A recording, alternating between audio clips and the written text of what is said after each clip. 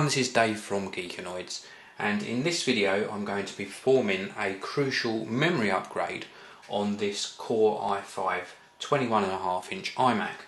Now this particular iMac comes in either a Core i3 or a Core i5 processor. I had this one custom built to include a Core i5 processor, and as standard it comes with 4 GB of memory. Now you can expand it up to 16 GB. Well, I'm going to install an extra 4 GB from Crucial Technology, and that will take the total amount of memory in this iMac up to 8 GB.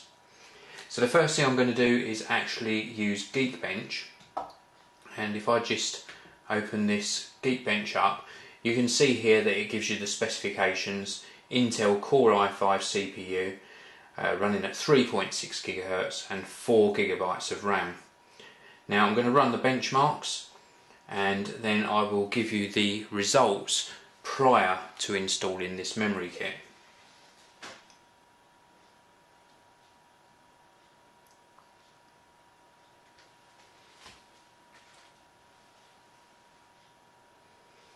So there's the Geekbench score has actually finished, and you can see here that it has a processor integer performance of 6617. This probably won't change a lot after I've done the memory installation.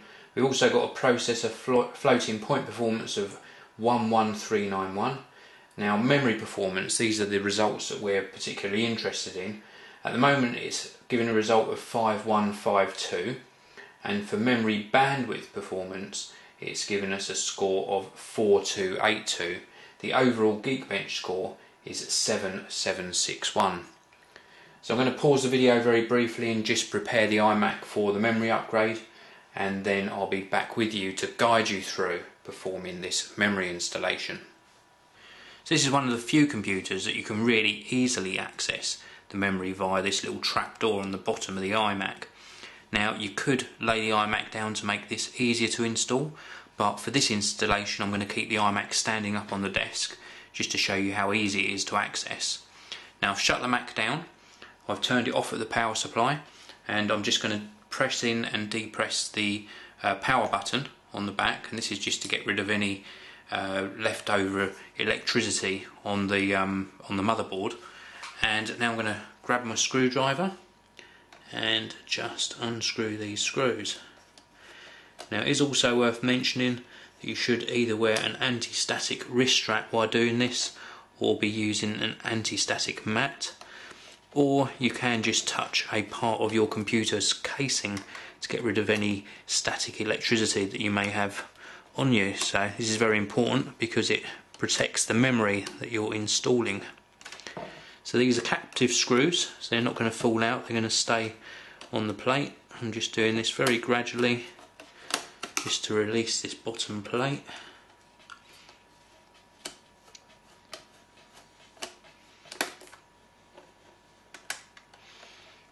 There we go, it's 1, 2, that last one.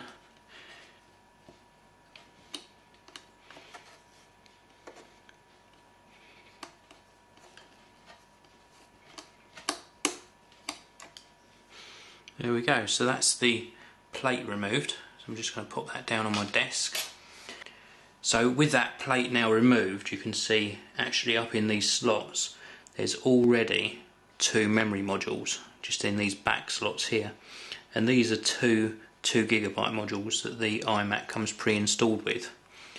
Now underneath the chips there's these plastic tabs, and you pull these down. Now this is used for removing the memory modules. So if I was removing this back one here, for example, to replace with a larger capacity, I just pull down quite firmly on this plastic tab, and it actually ejects the memory module. Well, I'm not replacing this memory, I'm adding extra memory into the front slots for this upgrade. So I'm going to put this one back in. It takes quite a firm push until it goes back into the machine. So that's back into the slot. And then let's get one of these Crucial chips. This is the first one. The fewer pins goes on the left hand side. I'm just going to offer that up to the front slot, and then again it takes a fairly firm push to get it installed. and that's gone into place, and then I tuck this tab back round, and then I repeat the same with this other slot. So this is the second of the crucial modules. Offer it up to that front slot very carefully, push up into place, and then again holding onto the top of the iMac, and just a firm push to get that to locate into the slot, and then again just neatly poke this plastic back under, and then I'm ready to replace the cover. So I'll pop this into place, start with that middle screw just to locate it onto the trapdoor, and then we do the side ones, and then this right hand one, and that is the memory upgrade complete, all installed, ready to go. And now I'm going to pause the video again, get the iMac started back up, and show you what a difference that has made to the system performance. So that's the iMac back up and running, and I've got the Geekbench window open on the desktop at the moment, and as you can see it's registering the 8 GB of memory, so we've now got 8 GB in total. So I'm going to set these benchmarks running again. Now in my past experience it's not going to make a lot of difference on the Geekbench scores, but the memory overhead, so that additional 8 GB of memory, will really help a lot when I'm running more than one application, or perhaps something like Photoshop alongside Final Cut Express all at the same time. So it's the total memory that's really going to help me out a lot. So here we've got the Geekbench scores for the 8 GB installation, and I'm going to bring up a picture that I took. So I've got a snapshot of the previous scores with the 4 GB in, and as I expected, yes, there is not a lot of difference. In fact, on some of the parts it has actually sort of dropped in performance, but that's not to say that it's not going to help the system. So just to run through the scores, the processor integer performance 6617 has gone down to 6593, floating point performance 11391, and that's gone up to 11450, and then the memory performance 5152 has gone down to 4840, and the memory bandwidth performance 4282 has gone down to 3941.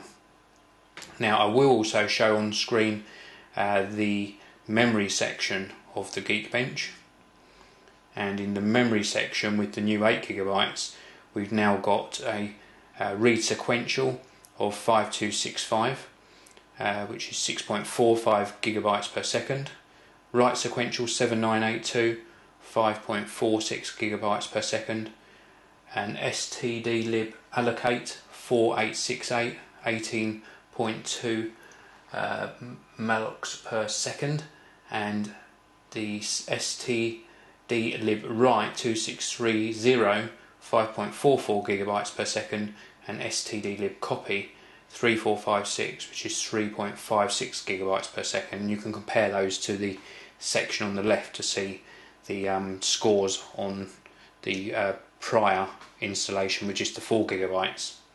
So I hope that's given you an idea, and as I say, these Geekbench scores aren't representative really of what the 8 GB of RAM will do for your system, because it will just make everything run so much sweeter when you're running multiple applications.